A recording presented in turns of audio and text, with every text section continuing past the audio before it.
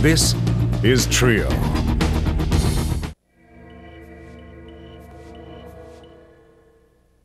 Yuna, wake up. Yuna, wake up. Report to command deck. Life pod distress signal received.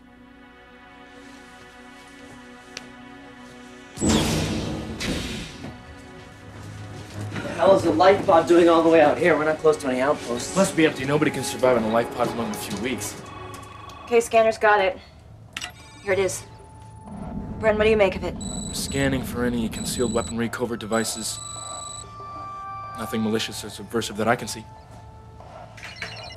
Well, infrared shows what's probably a human life form on board. You know, bring her aboard.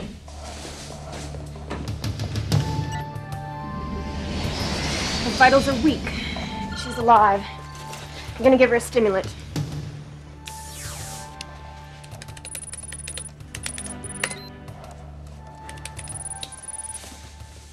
Well, she's got no injuries. Her vital signs are normal, but she's not waking up. I did find unusual traces of a chemistry in her bloodstream.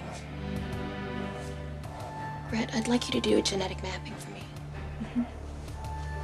Well, as soon as she regains consciousness and she's lucid, I want to talk to her. I want to know where she's from and what she's doing out here.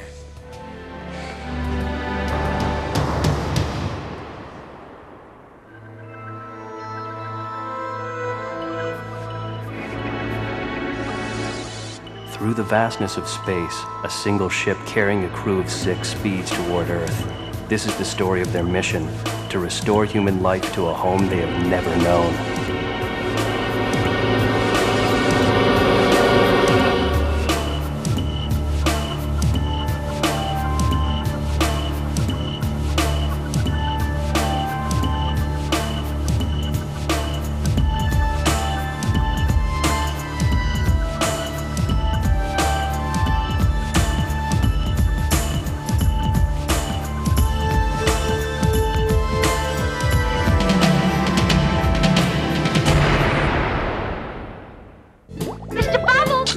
Documentary. The basic structure is similar to our own life pods, except that this one has been retrofitted for cryosleep function. So, crawl in and it's lights out till the next stop. Well, here's something our pods don't have. Hyperspace capability. It should be impossible, but this thing's been zipping all around space for over a year. Wow.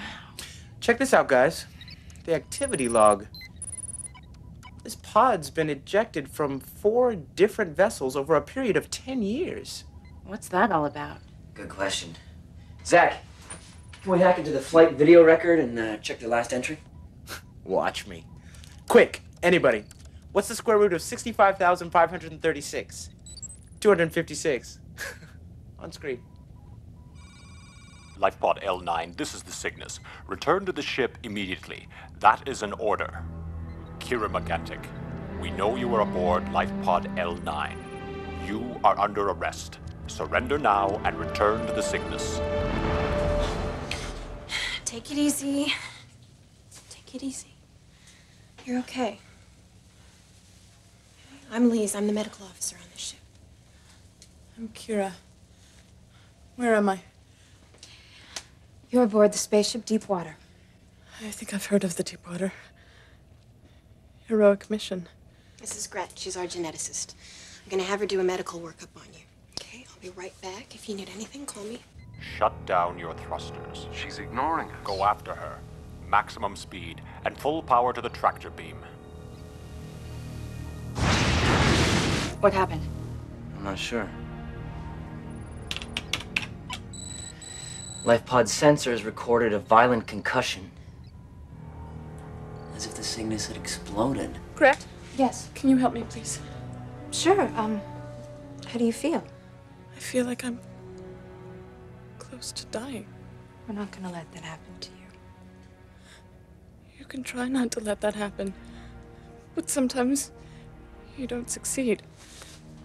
Sometimes you just have to sit by and helplessly watch somebody die. Have you ever had to do that, Gret? Actually, yes. Tell me about it. Please.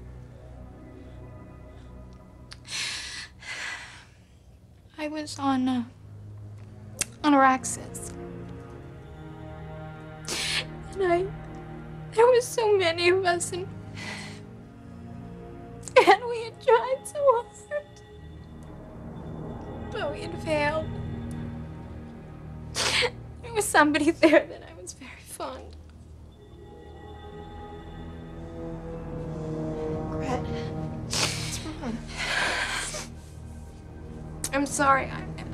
I don't know what came over me. I guess I'm just overtired, you know, long hours. I'll be fine. I will. We were returning to Ares 19, a terraformed colony in the Delta T solar system. And what was your mission? Scientific. We were testing a new ship design. So, why did you enter your life pod? The fusion reactor was melting down. When you ejected from your ship, it was apparently in good order. The last transmission on your video flight recorder names you as a fugitive under arrest.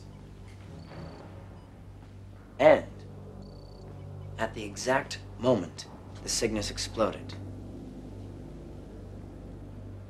You want to tell me the truth now? That's it. You listened to the criminals who were after me, so you think I somehow caused the destruction of the Cygnus. You're a typical engineer.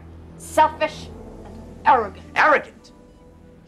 Who are you? You don't even know me. What do you get off making judgments about me? The fusion reactor had the nasty little habit of exploding under stress. The engineers who designed them wouldn't admit it was their fault, so people died. That still doesn't explain why you were escaping from your ship. I had proof which would have exposed certain important, powerful people. They were going to terminate me, so I escaped in the pod. When they decided to pursue me, it must have overstressed the faulty reactor and caused a meltdown.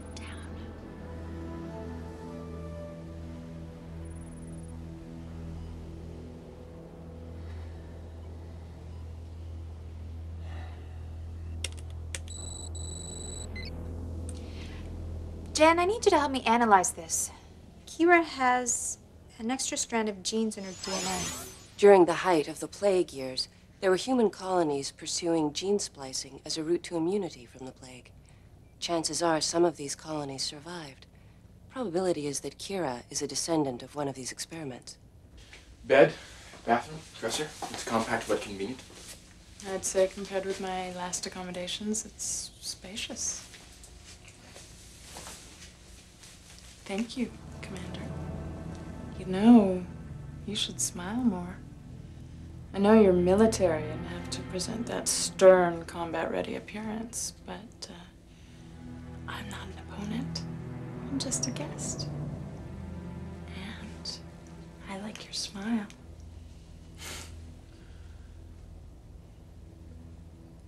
Thank you.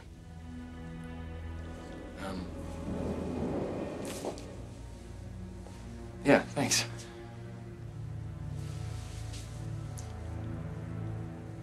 I'm really sorry, but I have to lock the door. It's security procedures, for now at least. Everything you need should be in the dresser, communicator, and other various necessities. Just call if you need anything, okay?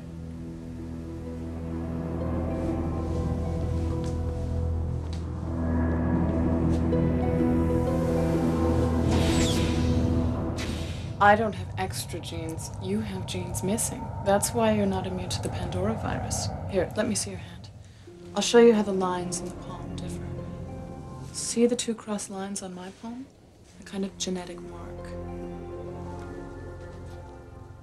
You have a hard time making a connection with people, don't you? I sensed a warmth and compassion from Elise. A genuine flow of humor from Bren. Reb gets stirred up, defensive, angry, very human. But you, on the other hand, you are withdrawn and isolated, aren't you? You're trying to be human. You're ironic, sarcastic, detached. It's so sad to be so distant from other people. Not to feel the warmth and the joy of connection. You're tired. Go back to bed. Get some sleep.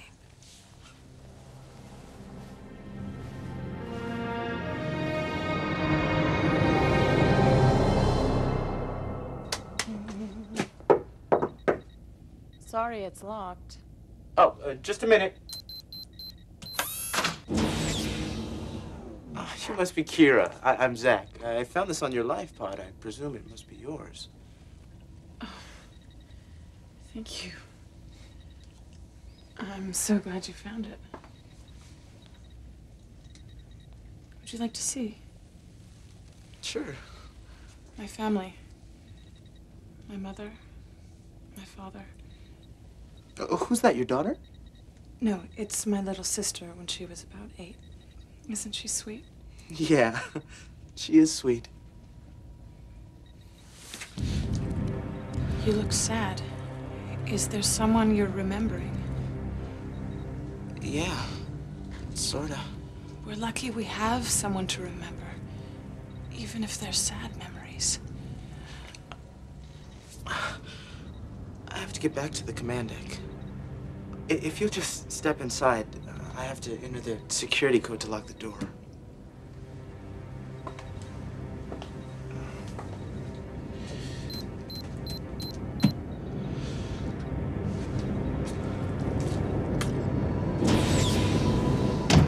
Her whole story is bogus. She claims that a sudden demand for power caused a meltdown in the Cygnus's reactors. Reactors are built with multiple redundancy protection, and they have all kinds of sensors to guard against any catastrophe. It can't happen. To the Deepwater, maybe, but in the case of the Cygnus, who knows for sure? Well, I did a thorough examination of the pod. Fascinating cybernetics. Hey, what about this proof Kira says she has? This so-called evidence against the ship designers? Nothing. No disks, no chips, no databanks, nothing. Yeah, just as I figured. Not only is she disagreeable and annoying, she's also duplicitous. So we program her pod into hyperspace.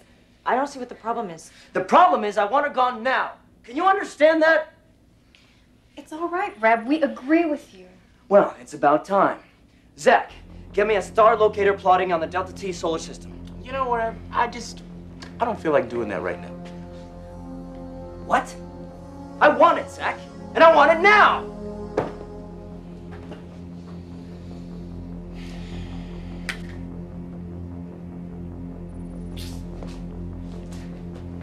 Reb, please calm down. Reb, we've been at this for 3 hours. It's not like it's desperately urgent. I would like to plot a hyperdrive plan to Ares 19. Is that okay with you guys? Huh?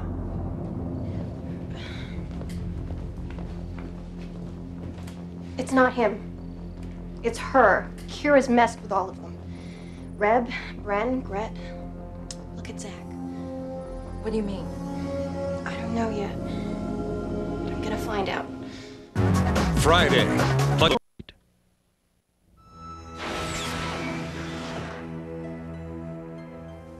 aren't you the happy one? I am.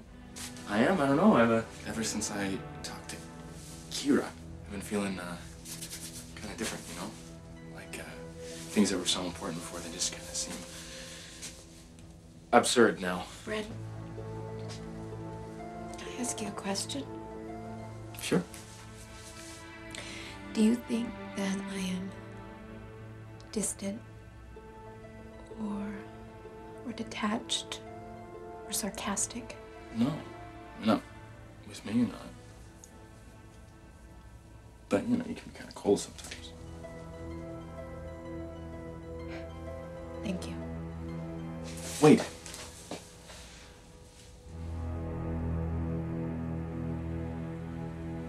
You're very beautiful, you know that? You're very special. You know, I like when you smile.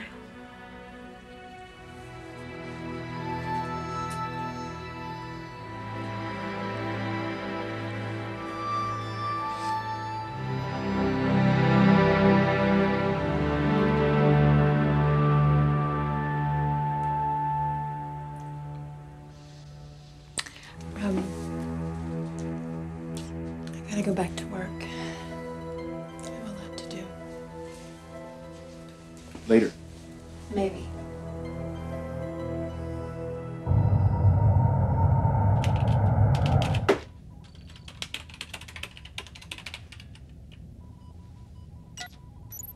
Look up. Nice just to look at sometimes. Without wondering where we're going or what we're doing.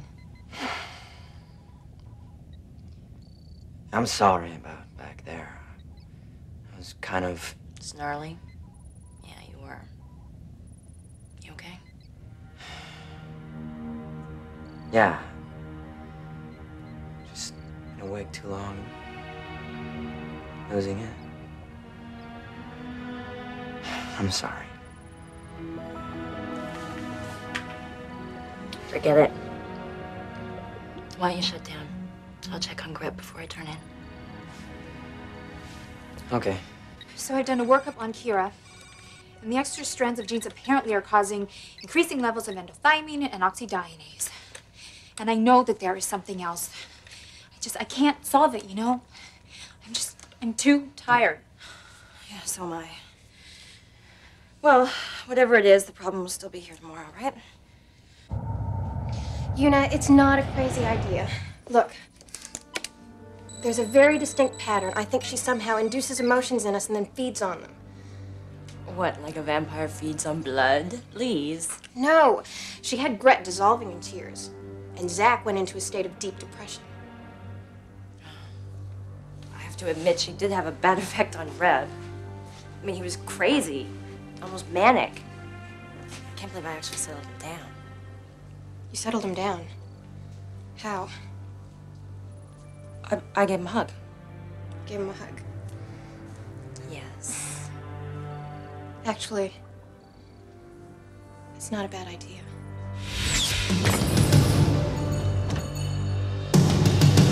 We have to put up with her for another 3 days? It's the best I could do. Why? What's the problem? Hyperspace vector points are temperamental. So we stay away from her until we get there. No, we keep her confined to quarters until we get her back in the pod and back to Ares 19. That's it, isn't it? Lock me up like a prisoner, then get rid of me? No, Kira, we're not blaming you. We just want to keep you from having a toxic effect on us. Toxic? I'm not even close to toxic. Easy, Yeah! Kira, easy.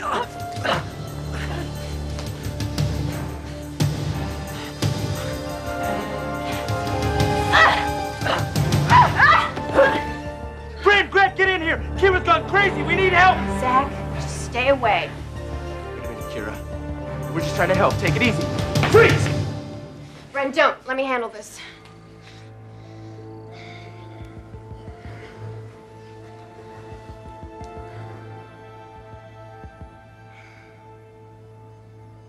Kira, what am I feeling? What is it? I don't know. Yes, you do.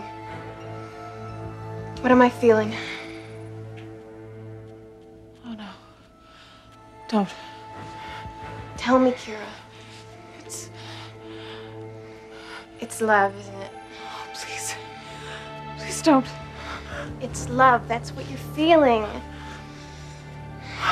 Stop. Please. Please let go of me.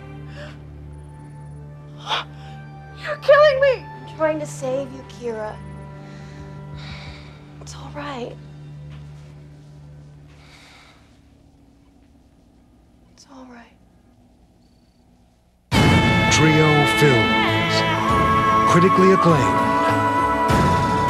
Television the rest of the world is watching. Okay, we've got you stabilized now. I feel like such an idiot.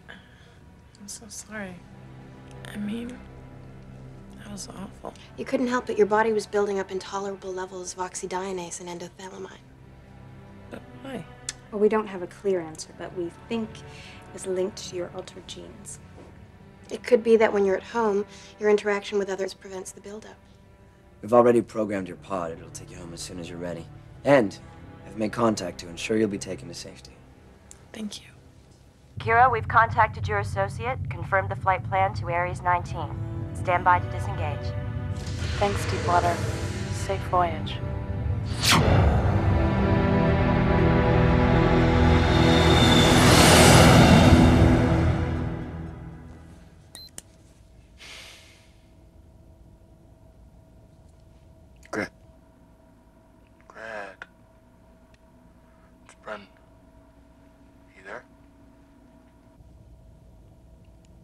Come on, good. Talk to me.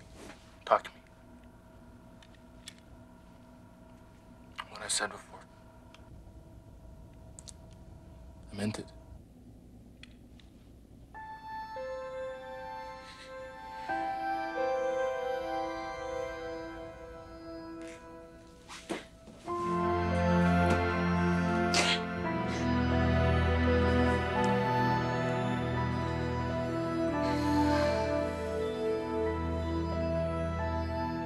Dampers name 4. Set the reactor relay. And recharge routines. What? You were talking to yourself. It reminds me of our first time on the command deck, just after we woke up. Yeah. We were so green.